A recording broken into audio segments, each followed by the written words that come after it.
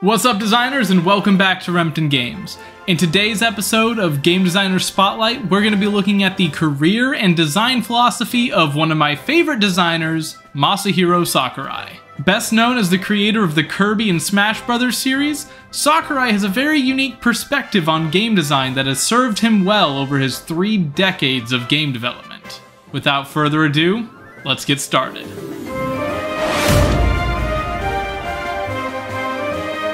Before we dig into Sakurai's game design philosophy and everything we can learn from it, let's take a brief look at his illustrious career as a designer and director.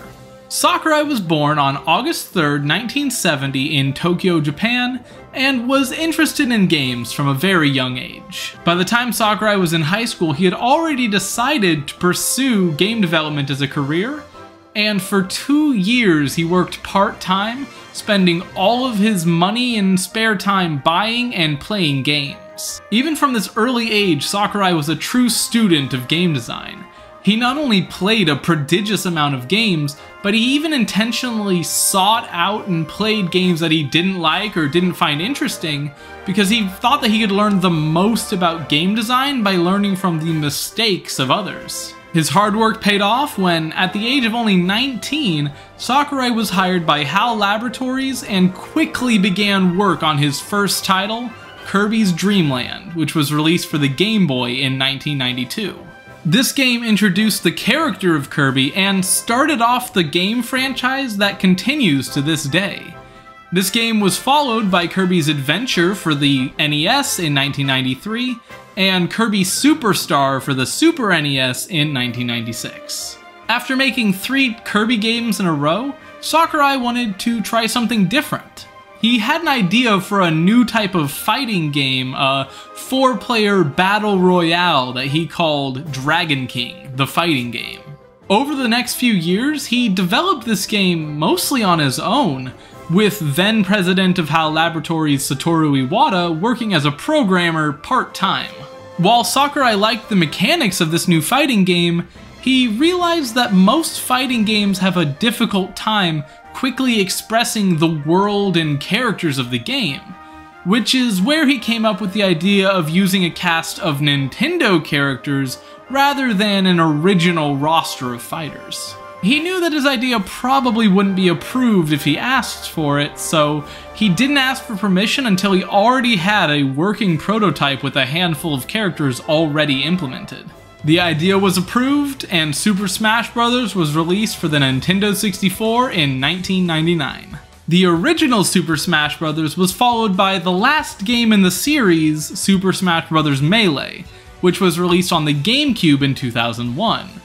Following this, Sakurai released a handful of other Kirby games over the next few years. However, by 2003, Sakurai was growing tired of HAL Laboratories' preoccupation with constantly pumping out sequels, and he wanted to try something different, so he ended up leaving HAL Laboratories and working with Q Entertainment to make the puzzle game Meteos. Following Meteos' release, Sakurai formed his own development company, Sora Limited, in 2005, and was trying to figure out what to do next when, at E3 2005, Satoru Iwata made a surprise announcement that there was going to be a new installment for the Super Smash Bros. Series on the Wii. This announcement blindsided Sakurai, who had not been consulted about the decision, but Satoru Iwata was able to convince him to work on this final game in the series by telling them that if he didn't, he would simply have to port Melee to the Wii and add Wi-Fi compatibility. As Iwata explains in his Iwata Asks series of interviews on Super Smash Bros. Brawl, it wasn't right, but you might even say I used it as a threat of sorts. In that same interview, Sakurai went on to express his enthusiasm at being given the opportunity to work on another game in the Super Smash Bros. Series. I decided to accept the project, or accepted that I had no choice but to take it. We didn't have any staff as I was working freelance. I don't think you could have made things harder for ourselves if you tried.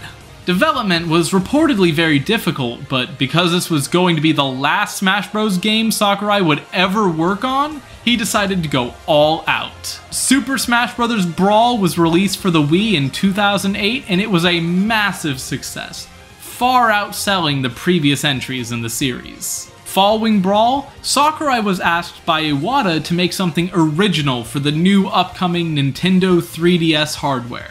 He took this opportunity to revive a long-dead Nintendo franchise and make a game unlike anything he'd ever produced before, and the result was Kid Icarus Uprising. Following Uprising's release, Sakurai decided to go back to the Smash Bros. Series and make one final game. Well, actually two. Super Smash Bros. For the Wii U and Super Smash Bros. For the 3DS, which were developed simultaneously and both released in 2014. Having finally made these last two games in the series, Sakurai was finally able to move on and do something completely different, working on Super Smash Bros. Ultimate for the Switch, which was released in 2018 and is definitely, absolutely, positively, maybe the last one in the series. After releasing Smash Ultimate, Sakurai continued working on DLC for the game over the next few years. Now that all the DLC has been released, Sakurai has moved on to a new project, a YouTube channel which you should probably be watching instead of this video. Don't worry, I won't be offended. Huh, you decided to stick around. Well, I guess that means I should talk about Sakurai's approach to game design. The first thing to say about Sakurai as a designer is that he absolutely loves games. Remember earlier when I mentioned how he spent 2 years buying and playing every game he could get his hands on? Well, it turns out he basically never stopped doing that. Sakurai himself has stated that his apartment has literally thousands of games in it, and he's well known for being very skillful at a wide range of different games. In the same way that a great author needs to read lots of novels, or a great film director needs to watch tons of different films, Sakurai believes that the best way to learn about making games is to play as many games as possible in a wide range of styles. Perhaps it's no surprise then that Sakurai's most well-known series is basically a repository and love letter to the history of video games as a medium. However, despite his skill and experience as a gamer, one hallmark of all of Sakurai's games is being very beginner-friendly. This has been a guiding principle from the very beginning.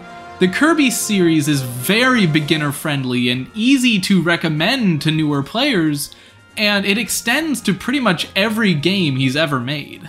However, being beginner-friendly doesn't mean he ignores skilled gamers in his designs either. One of the hallmarks of the Smash Bros. Series is that, while it is easy to pick up for beginners, it also has an incredibly high skill ceiling and a thriving competitive community. Part of how he accomplishes this is through an emphasis on player choice. Sakurai strongly believes that every player should be allowed to decide how they want to play the game, and this philosophy has affected every aspect of the Smash Bros. Series.